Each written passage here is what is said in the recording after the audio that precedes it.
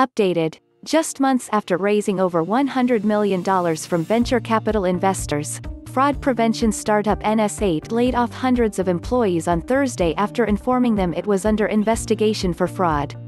In a letter sent to employees, the Las Vegas-based company said on Thursday that it was forced to downsize after sudden and unforeseen circumstances. The letter was shared on Twitter by local publication Vital Vegas. The startup's CEO, Adam Rogas, abruptly left the company last week, he confirmed to Forbes. A software engineer who joined NS8 this year told Forbes that employees were informed during an all-hands Zoom meeting on Tuesday that the Securities and Exchange Commission was investigating the company for alleged fraud.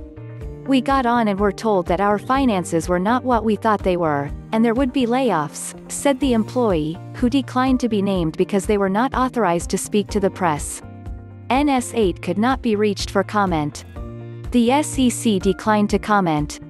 NS8's effective shutdown comes just months after the company had announced a massive $123 million Series A round led by global VC firm Lightspeed Partners. That funding round valued the company at more than $400 million, according to data from startup tracker PitchBook.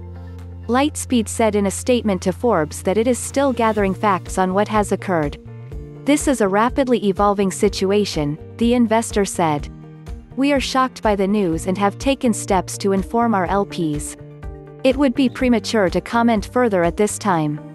In a lengthy response sent to Forbes over LinkedIn, Rogas said that he resigned for family and personal reasons. He went on to allege that NS8's board and current management have used an SEC investigation that began in November of 2019 to insinuate a more insidious narrative. "I did not walk away with the company's sick money." He added that when NS8 raised an initial $50 million of the announced funding in the fall of 2019, the startup was nearly out of cash. The remaining funding was raised via a secondary round conducted by the new investors, Rogas claims.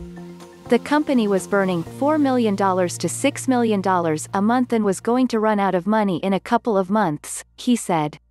In his response, Rogas expressed dismay that his hand-picked president for the startup, Tiffany Kleeman, was not given a chance to move the company forward. But Kleeman, the employee who spoke to Forbes says, has been tapped to serve as acting CEO of what's left of the business. NS8 launched in 2016 to provide online fraud detection and prevention software for small businesses. In June, Crunchbase News reported that the company had reported a 200% jump in annual recurring revenue for 2019. "We're seeing increased demand of about 5 to 6 times as a result of e-commerce adoption accelerating due to global events," Rogas told the publication.